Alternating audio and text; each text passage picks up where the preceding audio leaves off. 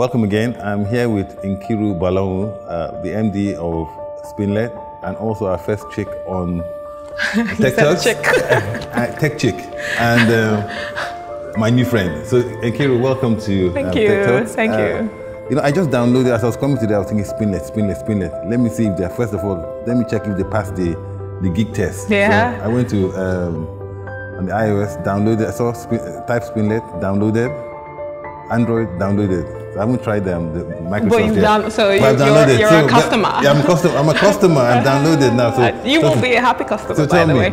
So why, I mean, like, there's Spinlet, there's Apple Music I just launched, and then there's Spotify, which is actually my favorite. So why would I like Spinlet when I start using it, when I sign Because up? I was thinking about you. Spinlet, we were thinking about you and your needs in the way that Apple Music has never considered you. They don't even know you exist, sorry. You know, so at Spinlet, we know that Africans exist. We know that there's African taste in music, and we cater to that. So that's why you would sort of like enjoy using our platform more than perhaps you would enjoy using Apple, maybe? So do you have all those, you know, those features that okay, there's the music, but there's also that, you know, there's the curation. Yes, that's actually what we do pretty well. Like curation is, we've just sort of upgraded our website. So if you go to the new website, you'll find that we're better curated. We're sort of target market is Africans in Africa and Africans in the diaspora. So we sort of do a lot of things to target them, and curation is one of the things we do well. As you say, you know, Apple Music might have some stuff that we have, but the point is that we're tailoring our, you know, our platform to African tastes. So tell me, my favorite question: how many customers do you have?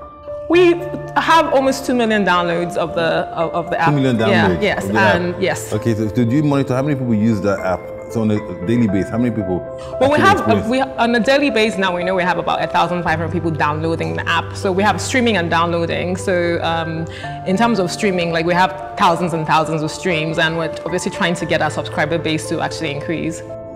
Now, maybe I'm in the wrong place in the wrong time, but how come I don't hear so much about Spinlet in the Nigerian market?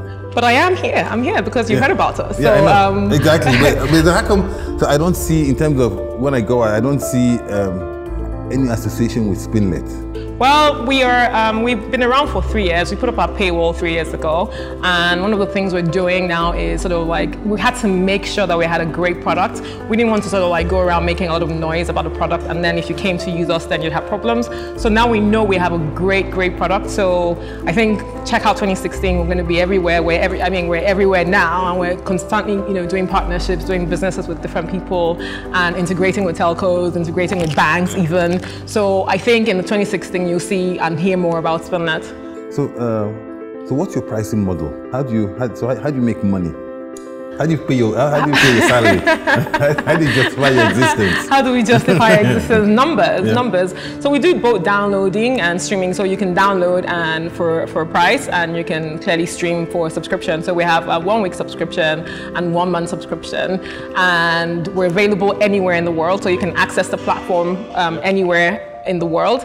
And if you want to actually then just buy a song or buy a track, buy an album, you can also do that. So our model is both downloading and subscription. We also have a freemium model, which is like you don't have to actually subscribe. So that's interrupted by ads, and so through advertisements we also make money. So and I hope you'll be one of our customers very soon. I'm sure you will. As soon as we should do this discussion. So do you have any challenge with payment? So what is the ideal payment? So yeah, good. So you have customers in fact, you're one of those people we should market, because I'm sure you have foreign currency payments as well. Exactly. So I'm sure your payments outside Nigeria are much easier than your payments in Nigeria. Correct me if I'm wrong. You're totally, clearly, you're totally correct. Our payments in Nigeria and on the continent have been pretty difficult. In fact, probably one of our more serious challenges is payments. Obviously, people don't have internet and bandwidth. That's a different matter. But in terms of payment, we find that to be a serious challenge for us, particularly in Nigeria. outside Nigeria is much more easy. Yes, we use PayPal and we use like a bank platform. But in Nigeria, we maybe I can say InterSwitch. We use InterSwitch. We've now integrated with one bank. We've just gotten MIGs. I don't know if you know what MIGs is. But it's been really sort of like a challenging process in getting payments. It would be great to have more payment options, or at least have payment options that didn't fail, because there's a high failure rate in payment. So I think, when you have for example, MTN does that 737, those kind of things. So if the banks, we're trying to also integrate directly with banks, so we just don't want integration with a bank, so that customers of say a Diamond Bank would then sort of pay. Just keep saying Diamond Bank. Don't say bank. Just keep saying Diamond Bank. Yeah. So customers of Diamond Bank would be able to pay directly through Diamond Bank to access Spinlet. So we actually did a white label for that. For example, we could do a white label for Diamond Bank and then integrate directly, and that was sort of payment model for Diamond Bank customers. But you're totally right in noticing that payments is actually the crux of the matter. In 5 years' time, where's Spinlet going to be?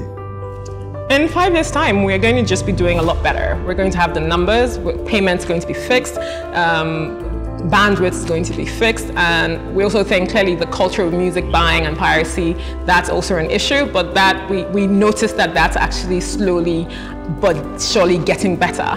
So, I mean, if you're doing your job well, then clearly payment's going to be fixed, right? And so it's already fixed. You just haven't been to the right bank yet. Huh? Well, you know what? We're definitely partnering with Diamond Bank on this, because we really think that people are interested in music. People are interested in culture. People are interested in entertainment. It changes the world and the way we think. And we think that if people had more access and were able to pay, the whole piracy issue would be less of a problem. And so in 5 years' time, we think that all that, if Nigeria is doing what it should be doing, we should be on the same level as anywhere else in the world. Okay, so last question for me. So let's say payments improve. Let's say the cost of data improves. Aren't you going to start encroaching into territories like Iroko's TV, because you're only doing music right now? Are you going to be doing, do you do music videos? We actually are not only doing music, we actually, we do videos as well. We produce content, our own content. So I think the likes of Iroko TV, I think we need ourselves, we need each other. I think I'm very happy for the competition, because competition makes you do better.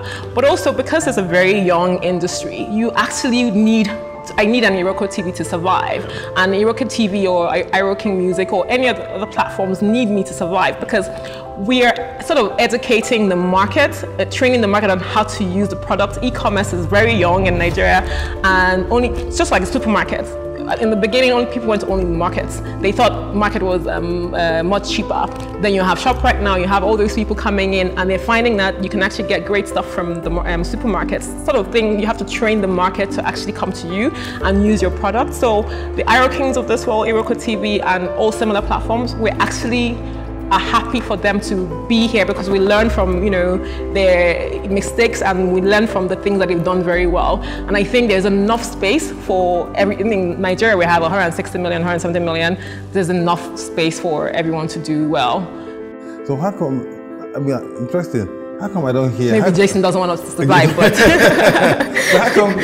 How come? I'm surprised. You don't have people like D'banj and that lot, right? Actually promoting Spinlet, rocking music, and shouting it out for free, because really and truly, I mean, I see their music on Apple Music where they're getting less of the revenues than they would get if they, for example, partnered with the Spinlet, and that access was through a Nigerian company as well. I think you've hit it right on the head, and that's one of the challenges we have, but that's what I'm intent on fixing 2016. I think the attitude of the industry to the platforms that exist is really, I have no idea what to call it. I don't know if it's complex, I don't know what it is, but it's something maybe they just don't know. No, they do know actually. Really? But it's sort of like you're happy to give iTunes your music, or you're happy to give Spotify your music. In fact, there's iTunes and Spotify in Nigeria now, right? And now that you mentioned this, we just had a case where someone said you can't give the music to Spinlet, but because they want to have like exclusivity in Nigeria. But the music is available via iTunes and Spotify in Nigeria. So I think the whole, Jason and I and companies like us are dealing with is having to sort of also fight, firefight the industry. But I think also it's on us, the onus is on us to educate, to be patient. We believe strongly that these things are going to change. They're going to become more, like Americans are very, for us, by us. And I think we'll have to train the African market to actually also this is our own. You need to support the growth of your industry. And I think very hopeful about that. Have you spoken to someone like Don Jazzy about it? Have you met Don Jazzy? I haven't met him yet. Have I met him yet? I'm not sure. I met him in a different line. Hi, Don Jazzy. Hey, I exist. Please notice me. Next time I see him, I'm going to ask him. Please do. And you're going to be like a ambassador. Exactly. Yes, so like asking would this I thing. Would I get free subscription for all your customers? Excellent. For your customers and for your staff. We're happy to do that. Let's talk. That's a nice point to wrap up before you change your mind. Thank you very much, Nkiru. Thank you very much. Thanks for having me. Thank you.